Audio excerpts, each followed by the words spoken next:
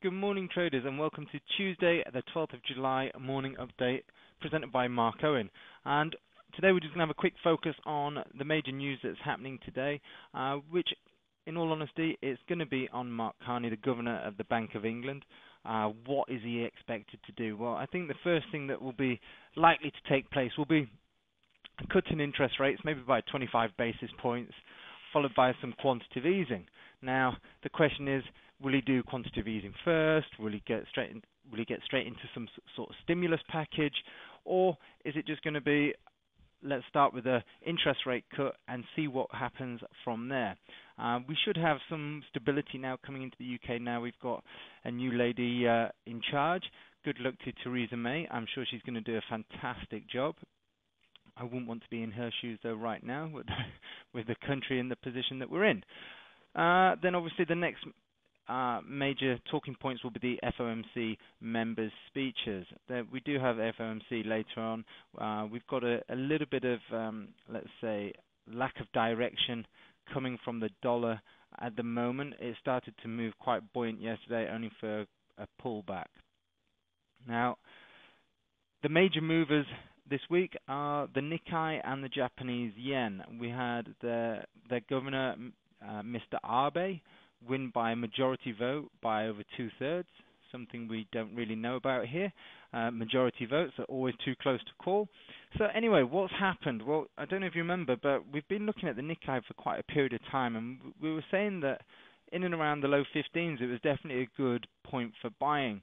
Now, what we were looking for essentially was we were looking for the NFP numbers, etc., to bring the Nikkei down. Potentially, we're looking for something where we could say, right, we'd like to see the Nikkei come down, touch 15,000 again, just down here. Just didn't quite come down. And then only to see that the vote happened over the weekend. Abe got in. They're obviously producing some sort of intervention on the back of this, because obviously now it's been taken as a good sign. He's going to increase stimulus. And we see an ultimate a move in the Nikkei of over sort of, what is it, about 1,200 points before we started seeing a little pullback from last night. Well, look, the market's come up into a decent respected area, this long-term trend line, which we've seen it break through once and then pull back the following day. Now, we've got a couple of trading opportunities what we can look at. I think what we'll see is when we look at this and cross-reference it with the Japanese yen, you'll be able to see that one will lead the other, and we will be able to get a trading opportunity from one of these two markets. So first things first, if you're going to be the aggressive trader, then we'll probably look for a pullback into about 15,900. Okay, this support level here, it's going to be a very aggressive trade, somewhere around this neckline, somewhere between, let's say, 15,750. Actually, 15,750. I'll be looking at this zone here, the open of this candle and the close of this one, and the tip of the wick in the middle. So at 15,750 to 15,800, we'll look for a pullback into there with an aggressive entry. We can have our stops at pretty much break even, or we can have a risk-free trade by taking profit off the table. And then what we'll look for is ultimately a break of this trend line and a break of 16,255. And when I say a break, I mean a close above. We get that, then we can use this particular zone for a continued assault on a rally with the Nikkei. Now, how does this compare with the Japanese yen?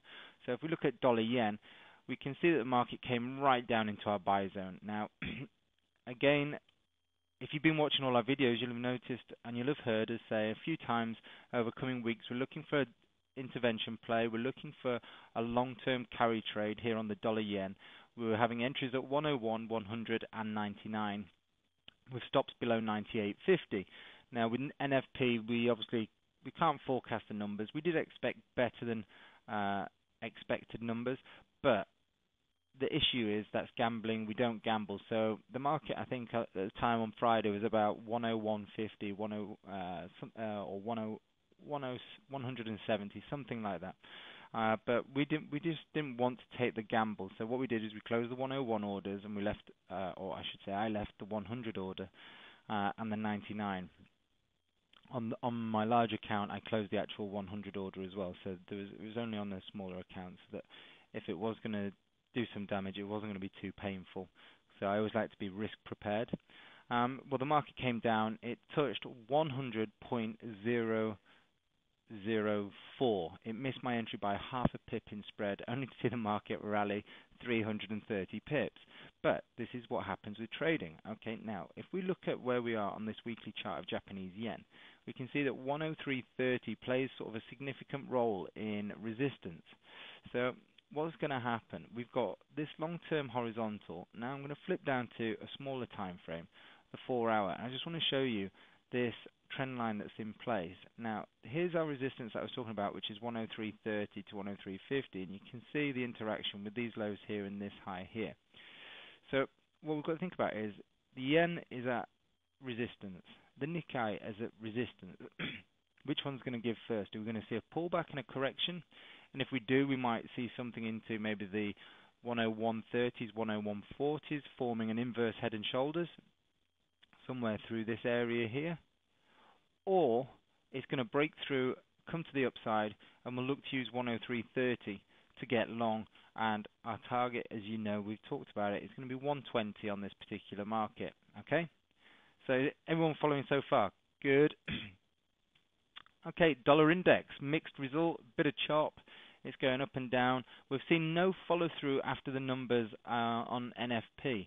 Whether it's because the employment, although it was big numbers, the kind of employment that it wasn't particularly good employment. Hourly earnings went down slightly. So we've not really seen that commitment, that follow through.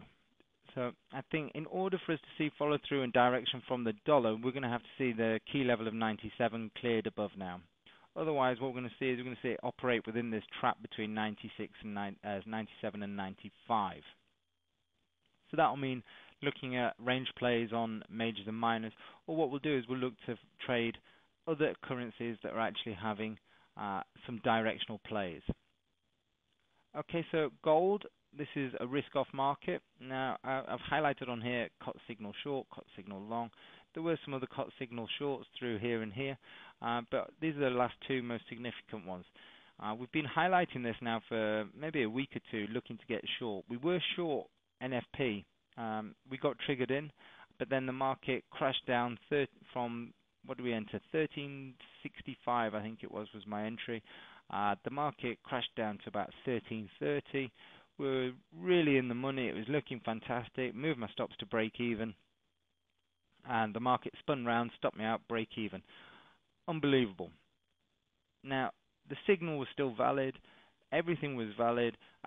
All it meant was that, right, okay, I still believe in this signal. It's just NFP. The day always likes to swing around backwards and forwards. So it was a brilliant trade, and I was up a good few percent. By the time I next look at the chart, I had got no money left in the account, i.e. that particular trade had got stopped out at break even. So the market came back up into my sell zone. I sold again, 1369. Market's moving pretty well again. We're 1356. We've got just over 1% in profit, which is always nice. But I'm looking for a bit more commitment, a bit more follow through, and I think we're going to have to wait and see what happens with the Fed speech. If we're going to see the S&P keep creating new highs, if we're going to see more stimulus from the FTSE, then obviously we're going to see a bit of a risk on market, and that should affect gold. So we'd start to see the sell-off in gold.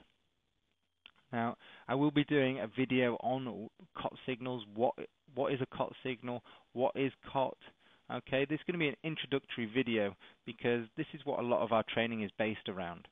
So I'm not obviously going to do a complete video on the Commitment of Traders report and how we teach it, but I will show you how it can benefit you and why we use it.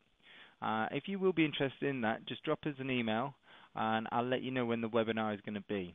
Okay, so an email to mark@phoenixblue.co.uk and put Commitment of Traders and webinar, please, in the subject heading. And if you've got any other questions, please fire away.